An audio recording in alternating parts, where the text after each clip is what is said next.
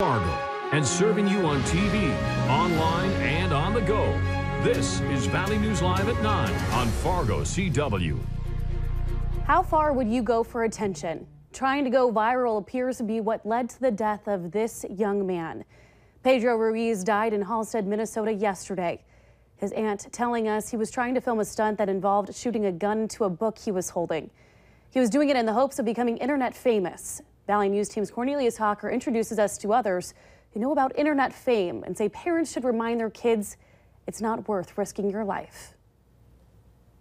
It all started, we bought a camera and decided to start recording all the stuff that we usually did in our daily lives. Jake, Justin, and Grant are students at NDSU, and they know a thing or two about internet fame. Their YouTube account, C-Boys TV, has racked up somewhere between 6 and 7 million views, but they don't let that go to their head or put them in danger. We never put our lives at risk. We have many years ahead of us, and that's way more important than a few million views on YouTube. They say hearing about Pedro Ruiz's death, which happened because he was trying to get followers and views, is sad. Obviously, they weren't planning on, no one plans on a stunt like that going wrong. They share a message that they say everyone needs to hear. Be smart about your stupid. Yeah. That's the most important thing about any part of your life, is if you're gonna do something that's even marginally outside of your comfort zone, make sure you're going about it in a safe and smart way. Jake, Justin, and Grant tell us their YouTube channel is just a side business with their friends. They don't encourage others to try and follow in the steps of any popular internet personalities because they say fame on the internet is fleeting and usually something you can't make a career out of. Cornelius Hawker, Valley News Live. In the death of 20-year-old Pedro Ruiz, his girlfriend, also a 20-year-old, is being held on charges of firing a gun recklessly. Mona Lisa Perez is believed to have shot Ruiz with a .50 caliber handgun. Coming up after weather, in another shooting incident in Minnesota, one man is in jail after authorities say he shot his girlfriend. Plus, our Valley News Live DC Bureau catches up with Kevin Kramer to talk about a program he wants to save from the budget axe.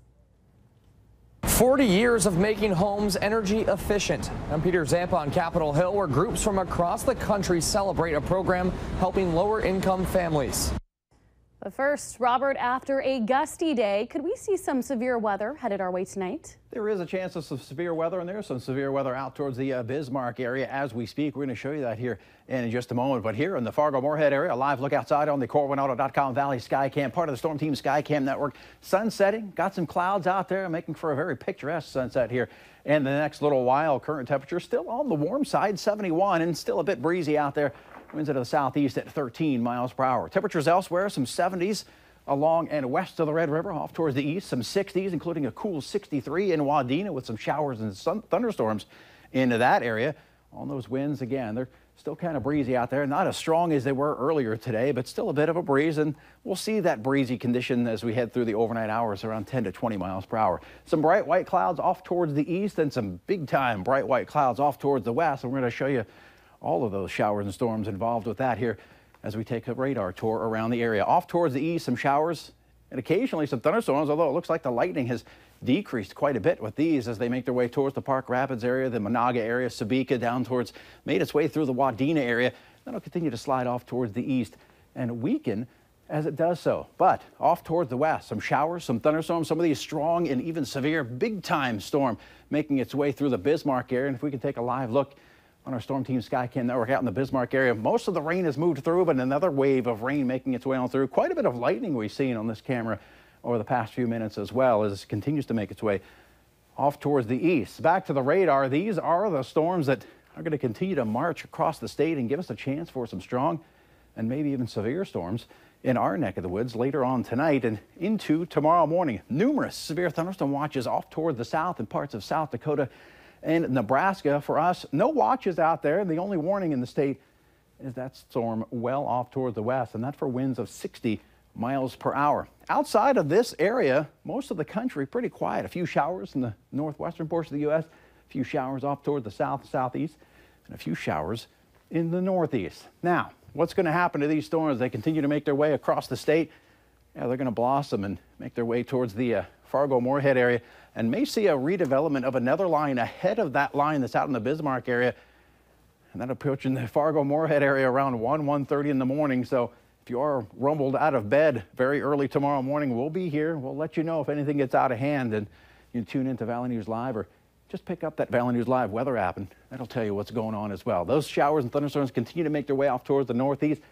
Could see some good amounts of rain. Could see a ½ an inch to an inch. Some isolated amounts up to 2 inches, not out of the question as we head through the rest of the day tomorrow. We'll continue to see that rain make its way off towards the east and the northeast, finally getting out of here by late tomorrow evening. There is that risk for severe storms. Higher risk off towards the south, slight risk, even an enhanced risk down in parts of South Dakota, but a marginal risk for much of the area. And again, we'll be here to let you know if anything gets out of hand. By tomorrow morning here in Fargo, some rain showers, maybe a rumble or two of thunder. The stronger storms will have moved through by then. Lunchtime, maybe a sprinkle around, decreasing clouds slowly as we head through the afternoon. And by the end of the day, breezy and warm with a high around 80. Picture of the day. Thanks to Diane for sending this in. The sunset on North 10 Mile Lake, a beautiful shot that we're going to use as the background to our 7-day forecast. And again, stormy to start off your Wednesday, but by the end of the day, pretty nice. A quiet day on Thursday, more rain Friday and Saturday. But right now, the 4th of July is looking good. Not quite as hot as a firecracker, but it's going to be hot out there. Well, it's nice. So you always want warmer weather on the 4th of July. Oh, yeah. It's like the perfect recipe. Let's hope that holds up. I mean, that's a long way off, so that could change, but right now it's looking good. Awesome. Thank you, Robert. You got it. Another shooting incident in Minnesota has landed a Sebeka man behind bars. This after sheriff's deputies say he shot at his ex-girlfriend. The Wadena County Sheriff's Office says early Monday morning, a woman called saying she had been shot at by her ex-boyfriend at a home in Sebeka and was able to go to a neighbor's house to call for help. Deputies say the woman indicated 37-year-old William Sorella was drunk, became upset with her. She says he had a firearm and shot at her but missed. Several more rounds were shot into the ground before she was able to leave. Law enforcement says Sorella surrounded without incident and was taken to the Wadena County Jail. And Glendon police are still trying to track down the person who shot at a police officer during a traffic stop late last night. Investigators tell Valley News Live an officer was on a routine traffic stop on Highway 10 just west of Glendon before midnight when he heard a bullet go over his head. Police say the gunshot appeared to have come from the area northeast of the officer. Several other officers and agencies came to the area to help in the search, but the shooter was not found. So if you have any information, you're asked to call Glendon Police. A Fargo police officer was called to check on a 4-year-old who was thought to be neglected by her parents. The girl told the officer she was hungry, so the officer made the girl a sandwich and helped her put her shoes on before moving on to find her dad in the basement of the home. Deputy Chief Ross Renner says that's a common situation for officers. Sadly, they see a lot of children in bad situations and are committed to do what they can to help out. Those things that are happening, like making a sandwich, I'm not telling an officer that, hey, you should make a sandwich for a kid. You know, they're just looking at it from the standpoint of, you know, this is a kid that needs some food and I can help them for a brief moment. The father of the girl is now facing felony child neglect charges. It's a program meant to improve the life of low-income families.